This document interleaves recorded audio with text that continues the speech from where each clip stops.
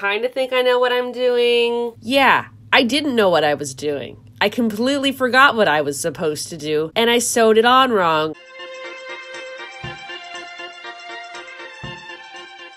Hi there, Michelle here, also known as Fancy Dinosaur Tea Party, and welcome back to my channel. In today's video, I'm going to be sewing another dress. I know, my channel has turned into a sewing channel. Well, you know what? When thrift stores were closed for most of my channel's life on YouTube, I gotta resort to other things. So, sewing. I really love making sewing videos. It kind of gives me the drive to actually finish something, because a lot of times I'm like, oh, I really want to start this, and then I'll start it and then I just stop. My mind is like, oh, I need to do another craft, I need to do another hobby. Whereas if I have to document me actually making it, I get things done. So in this video today, I will be using the McCalls pattern M7948, also known as my favorite pattern in the universe. And what's really cool with this pattern is that you can kind of Frankenstein it. And what I mean by that, I mean there's multiple ways you can recreate this dress. I'll show you right here the pattern I'm talking about. What's really cool with this pattern is that there's 3 different styles of dress that you can make. If you have a good imagination, it's limitless. I mean, maybe not limitless, but there's a lot of options that you can do. When I mean you can make a bunch of different things just using this pattern, I'm not lying. So I did make a video a few weeks ago about me making this pattern of dress. The dress is not in this room, it's somewhere else because I was wearing it anyways. I also had made this dress out of an old bed sheet. It's so adorable, I love it. And it is the 3-tiered, so like there's like the tiers here and the tiers here, I guess, all the fun ruffles. So this is one version of the dress. The next dress that I'm going to show you, this one here, I actually made a belt to go with it, just one long piece. And what I ended up doing is, in this dress down here, these are the pattern pieces, they're labeled 9, you need 3 of them. I took those pattern pieces, the 9, because I like the width of them. I made 3, but also I doubled the length. So I just added this piece and this piece together to get this long piece. And it's so adorable. So what's really cool about this pattern is that I downloaded it online as a digital PDF, which means I can make multiple copies of it. So if I make something or I ruin the pattern piece or I make it too small, I can just print more pattern pieces. Downloading a digital PDF does take a little bit more time in the sense that you have to print it all out, make sure you have the ink and a printer and paper, and then you have to cut all the pieces out, and then it's like a puzzle and you gotta tape it all together. If you have the time, I think it took me like an hour and a half to do that the last time, but again, it's a pattern that I have forever now. And in today's video, I'm going to be using this material here. If you watched my last thrift haul, then you will recognize it. It's this queen bed sheet that I bought for I think $6 or $7, but it's this beautiful green plaid. I love it. I really wanted to make a dress out of it, but this one, I'm going to Frankenstein it. I also feel like Marge Simpson when she got that Chanel suit and then she kept sewing it to make it different outfits so it looked like she had a bunch of outfits. That's what I feel like I'm doing with this pattern. This is how I'm going to do it. I'm going to be using the dress style D from this pattern, which is the one that the woman is wearing in the photo. So that will be pattern pieces 1 and 2 for the bodice, pattern pieces 10 and 11 for the sleeves, as well as pattern pieces 9 and 8 for the bottom skirt of the dress. But how I'm going to do it is I'm going to make pattern pieces 8 on the bottom, make them shorter, and move pattern pieces 9 to the middle of the dress and make them longer.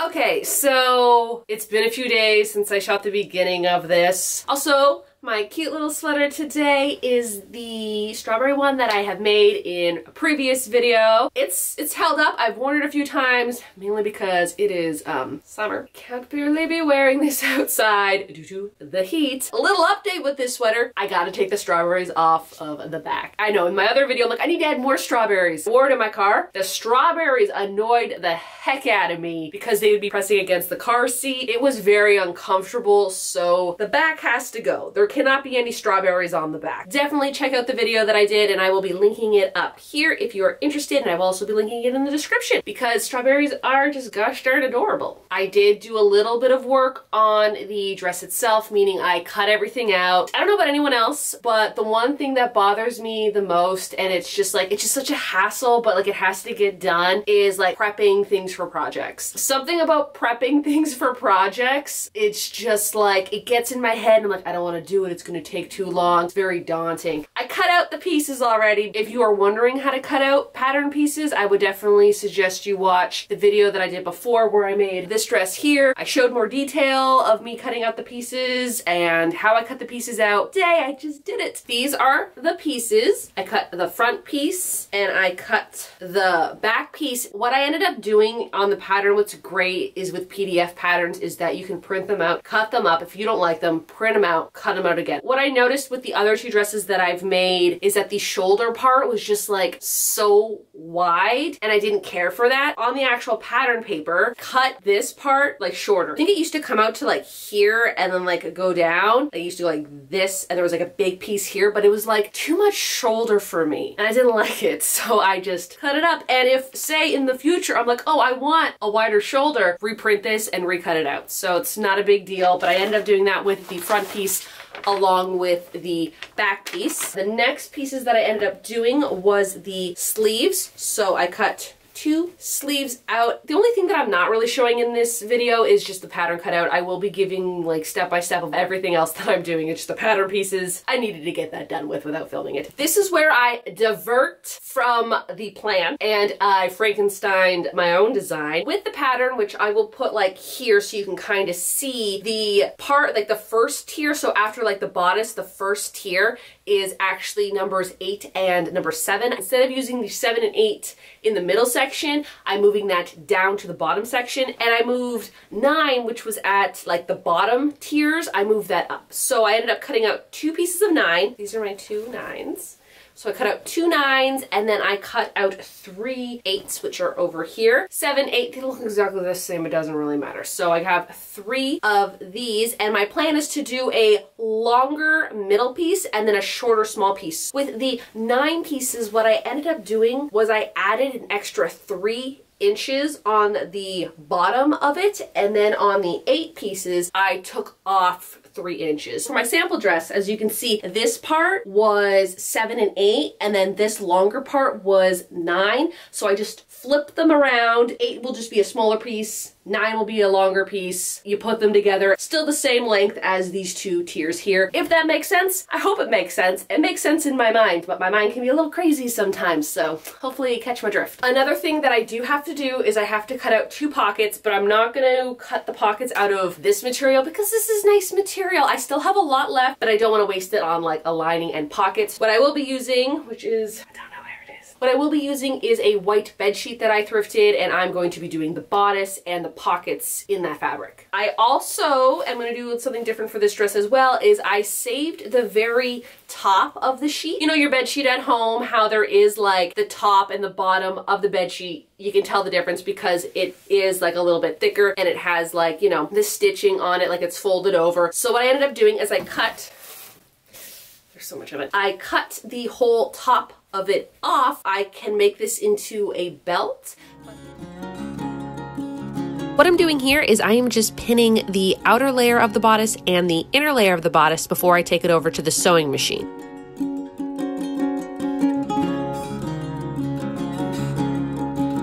And while I was at it, I ended up pinning all the 8 pieces together that will form the bottom tier of the dress. The outer shell's done, the inner shell is done, so I just have to put them together. And how to do that is you want your outer shell of the bodice inside out, and then you want the lining to be the correct way. So you don't want the lining to be inside out. And then what you do is you take the lining and you put it into the outer shell. It does take like a little adjusting. So I try to line up the tops of the shoulders together. Basically what you want is you want the 2 good sides to be facing each other. And then I start here.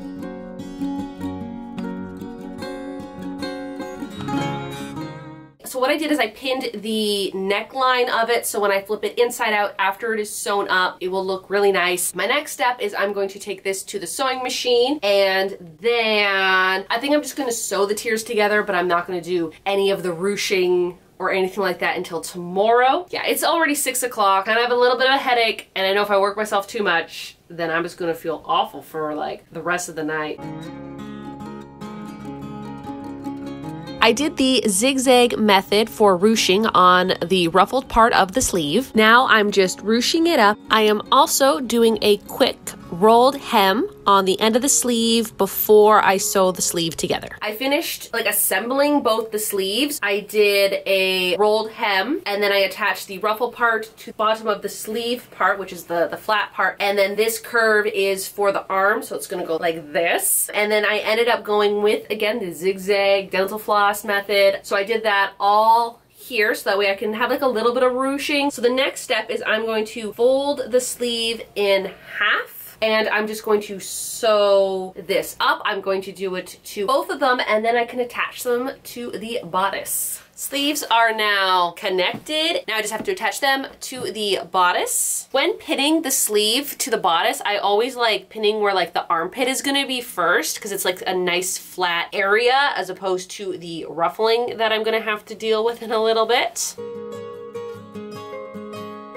For like the ruching, what I really like to do is I like to use safety pins, and I've mentioned this in other videos as well, but I like safety pins because they're not going to go through the zigzag stitch, so like I can still pull them through, but also like I can attach it to the fabric so it doesn't get lost while I'm sewing it together. Now I just have to sew this together. I finished the bodice, the top of it. Now I just need to do the back. For the back, I'm going to be cutting halfway down the middle, which I think is this line here. I want to try something different. I want to try to put a little button in the back. We'll see how that goes. I think, okay, it's already been done. I'm gonna cut. I have this flipped inside out. I think I'm going to just sew this little V up. Gonna pin it first, just pin that down. I think that will work. Okay, the bodice is done. Definitely different than what I'm used to. I'm used to just like having like the really puffy sleeves, so the sleeves like don't have all that puff, which is nice. Don't know if the sleeves themselves are like a little too long. I think they're okay. I think they're okay. All right, so I was initially going to sew all the 9 pieces together, and then I realized that I want to add pockets to it. I've made a pocket before, so I kind of think I know what I'm doing. Yeah, I didn't know what I was doing. I completely forgot what I was supposed to do, and I sewed it on wrong, so I had to take all the pockets off and re-sew it, and this is where I'm going to continue in the video now. So what I wasn't supposed to do, and this is the same thing that happened to me last time. So what I have to do is I only stitch up to here to the mark is the only part that I stitch, and then I don't stitch this. So then that way, when the pocket's done, I can put the pocket back through. It won't be seen. I should have done this ahead of time, but I didn't. So I'm just going to cut a little tiny notch out. And the reason why I cut the notch out is so that way when I line it up with, say, this piece, the 2 notches will line up, and I know that's where I don't sew. As you can see, this is where the notch is, and the notch is matching up with this pocket here. I'm going to put a pin this way, because then I know that I'm not going to sew this part. I just have to sew this together, because if I sew this part, then there's no way that I can put my hand in the pocket, right? My next step is I'm actually going to sew the pockets together. And that's pretty much it on the pockets. I installed the pockets. I did it. I put pockets into a dress. Like, this is what it's gonna look like on the inside. So you can't even really see it. And then up here, of course, is... Wanna come in, sir? Topsy. Such a little baby. Since it's all attached now, zigzag stitch over the dental floss, and then I can just like ruche it. Let's go do that zigzag stitch. I just use regular dental floss. I have not run out of this dental floss yet, and I've made 4 dresses. Then I secure the dental floss on a safety pin and pin it to the fabric.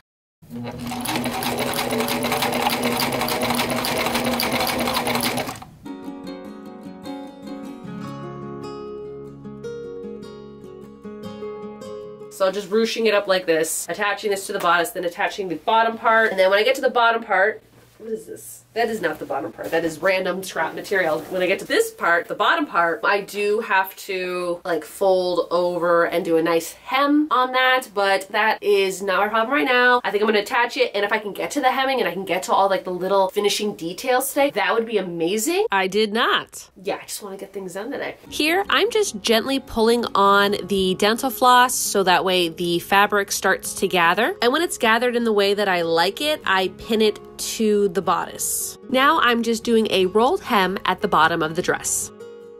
I just want to show you how messy it is. This is not pretty. The inside is what it is, and you know what? Those dresses are just like it too. I just want to let you know that you don't need a serger to have a pretty dress, although I would love to have a serger. I just can't afford one right now, and I think once I do get a serger, I will go through all my dresses just to make them a little bit more stable. As long as the dress looks good on the outside and I can wear it without it like falling apart, that's all I want. All right, now on to my favorite part, which means everything's pretty much done. I just have to iron down all of the hems to make them nice and flat. And then I also have to iron down this part of the bodice and then give it a nice top stitch, as well as add a piece of elastic and a button so I can, like, you know, close it up. That way my head will be able to fit through this.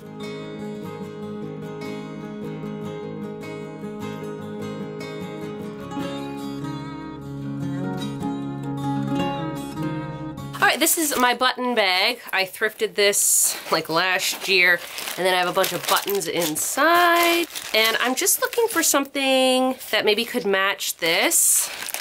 Like, this one's so cute. Oh my goodness. Like that button. Gosh, it's such a cute little button. Yeah, I think I'm gonna use this one. And for the elastic, I'm just using this, which I bought at the fabric store a while ago and then just never used. Here, I'm going to attach the little button. This I will be going through both layers.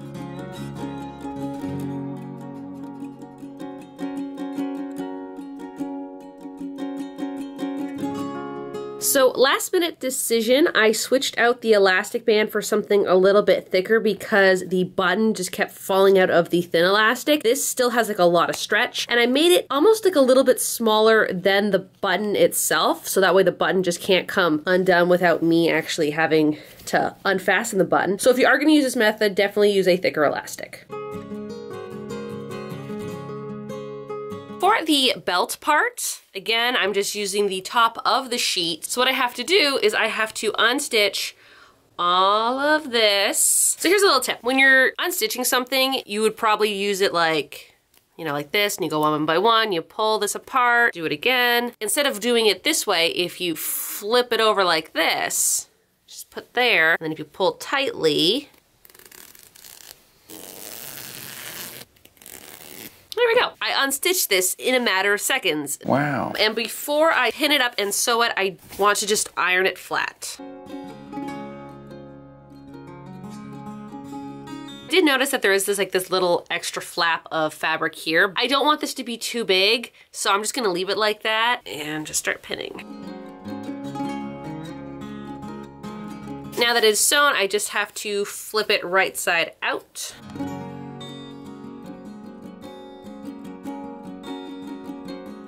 Flatten the back where the seam is. I also folded over the raw edges of the belt and stitched them up.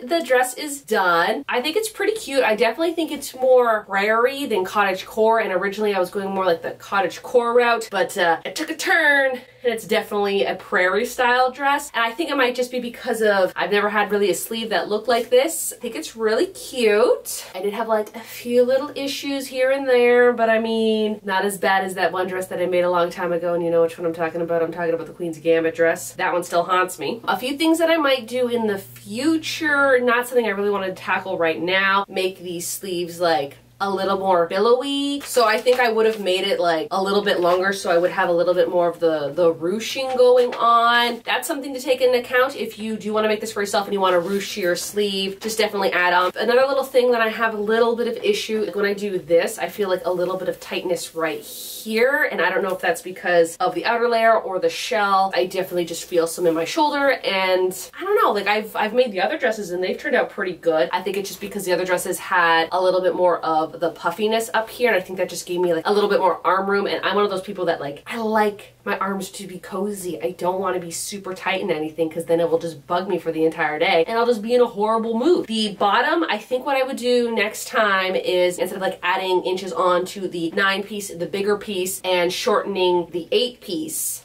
I think I would just leave the pieces as is. Although like the bottom is super cute, I think I want like the bottom ruffle just to be a little bit bigger. So that's something to take account of. And I do want to make this other dress out of this purple material. Don't know where it is right now. Onto pockets. They're okay. I think what would help me is the pocket, the bottom of the pocket like ends here. I think if I moved it down to like here, because when I stick my hand in, I have to like really like shove it in there, but then it's pulling up here, so it's not very comfortable. I gotta work on my pockets, but I mean, other than that, you can't even notice that the pockets are there. So I think I did a good job hiding the pockets. I think I just need to execute the pockets a little bit better. Again, I've only made 2 dresses with pockets in, and the other one was a disaster. So I think this is a win. Another thing is with the top of it, I don't know how I keep doing this, but every time I make a top, the neck hole just seems to get smaller and smaller and smaller, and then I couldn't fit my head through this one, so I added the button. I think because the neck is so tight, I think that might be the reason why like all of this is a little tight. I think if I just undid this and cut it open and just made it bigger, I think I'd be much more comfortable. So I think that's just something I have to work on. I'm really new to sewing, and I say I'm new to sewing and I've made so many sewing videos, but I still am trying to learn, especially taking a pattern piece and fitting it to my body type, because that's where you kind of like get into some trouble, because you could be like, oh yeah, I'm definitely this size, but I'm only this size like here and on my arms, but the other parts of me are a different size. So it's like figuring out what size you are for like what part you're making of the dress. I think that's pretty much it for my review of this dress. If you have any questions that I didn't answer or didn't fully explain, leave a comment below and I will try my best to answer any questions that you might have, especially when you started off sewing. Some things don't really make sense and yada yada yada. If you are new to my channel, you like sewing, crafting, and thrifting, please subscribe. I think that is it, so y'all have a good day now.